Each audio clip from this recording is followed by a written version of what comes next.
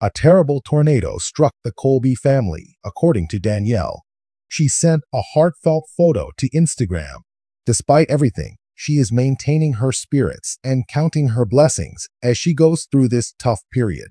In an interview, the American Pickers star discussed the devastating tornadoes that struck Idaho. To find out more and find out what became to her family, continue reading. The Monarch of Rust addressed the terrible tornadoes on her Instagram account. She posted a picture of a weather map along with the southern and midwestern advisories. A screenshot of Danielle Colby's chat with her daughter was also sent. Their Illinois town of Orion was leveled by a tornado. "My house was shaking," Danielle said.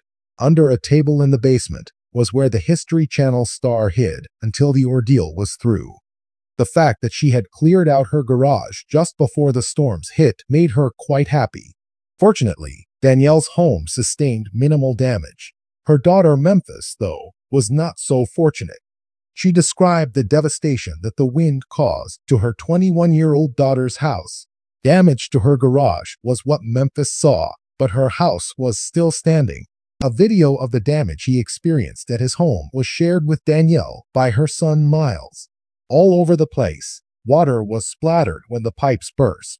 It caused his home to flood severely. However, Danielle is relieved that she and her loved ones are doing well. "I'm grateful that the tornado began to gather in our neighborhood, and we were spared yesterday from the full force of nature," Danielle Colby said in the caption. "I feel terrible for everyone who did that. Everyone and everything here is well, and we're even prepared to do some little cleaning today. Wishing everyone a safe passage through the storms and sending lots of love." Supporters responded in the comments area. The news that Danielle Colby's loved ones were safe from the storm came as a relief to the majority of them. Many others expressed their condolences to the victims of the terrible storms who had lost loved ones and their houses. Some of the comments are shown here.